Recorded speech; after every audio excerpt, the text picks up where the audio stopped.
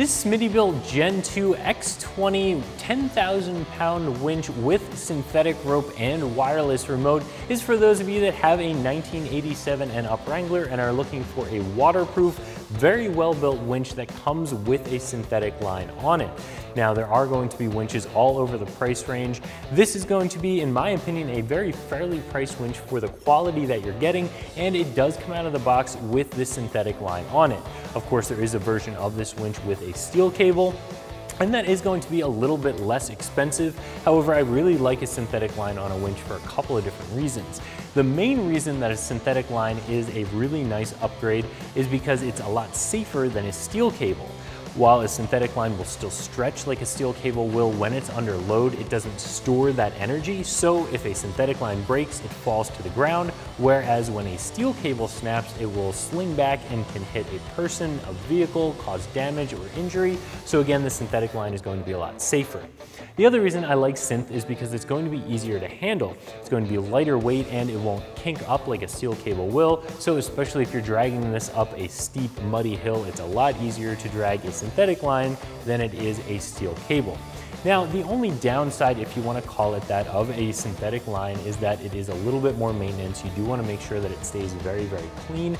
And even if you take the best care of it, they do recommend that you change your synthetic line more often than your steel line, so there is a little bit more upkeep.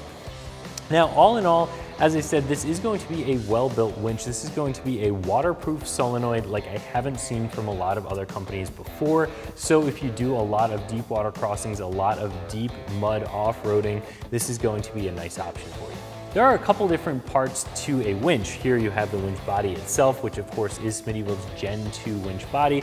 It's going to be very sleek, very modern looking, and of course sealed up so it is completely waterproof. Up here you do of course have a clutch engagement handle so that you can very easily free spool out the line if you were to need to do that, to make it a little bit easier and quicker to get the line attached to whatever you're winching off of. Over here you have your solenoid box, and that can be mounted in one of two different locations on the winch, either on the side of the winch body here or in the center up over top of the spool. If you did want to get some longer wires, you could of course remote mount that solenoid box, but because this thing is waterproof, having it up on the front here isn't really going to hurt anything. You have a on, off, and wireless switch on the side of the solenoid box, which leads me right into the fact that you have two different controllers with this winch built into one. A lot of other winches that have a wireless remote will have one wireless remote here and then have a wired remote, which is your backup remote over here. So you really have two to keep track of.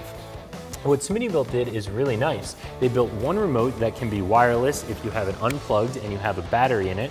That way you can take this with you, use it from a safe distance away from the vehicle, or if you're close enough, if you want to be wired, if the batteries die, you can simply plug this into the cable, plug the cable into the winch body itself, and you have a wired remote, but you're really only keeping track of one remote instead of two, which is really nice. The other thing that I liked that Smittybilt did was labeling all of their connections. Now, there are only a few connections from the solenoid onto the winch body itself, and then from the solenoid up to the battery, but these are all labeled with letters. They all have tags on them on both the body and on the wires themselves, which make getting this installed a very simple process. Installing a winch is very simple, a 1 out of 3 wrench installation and only about an hour's time to get this bolted up. Of course, you will have to have either a winch-ready bumper or a winch plate on your bumper that will accept this winch beforehand, but that's standard across the board for all winches. And this is going to have a standard winch footprint, so it'll fit on most any of those bumpers or winch plates. The first step is going to be mounting your winch body onto your winch plate or your bumper, and there are just a couple of bolts that you'll need to get that bolted down and in place. Then you can go ahead and install your solenoid box, run all of your wires from the solenoid to the winch body, and finally your positive and negative through your grill, along your fender well, and up to your battery to pick up power for the winch. After that, it's just a matter of attaching your synthetic line onto the drum, firing everything up, and spooling it in. Now you are going to want to spool this in under a little bit of a load. It's always a good idea to attach the other end of your rope to a tree, set your parking brake on your Jeep to a click or two, and leave it in neutral so there's a little bit of tension on the line that's going to keep you from pulling one wrap of the winch cable through the lower wraps when you're actually using this out on the trail. This winch will run you right around $550, and I do think that's a fair price for what you're getting.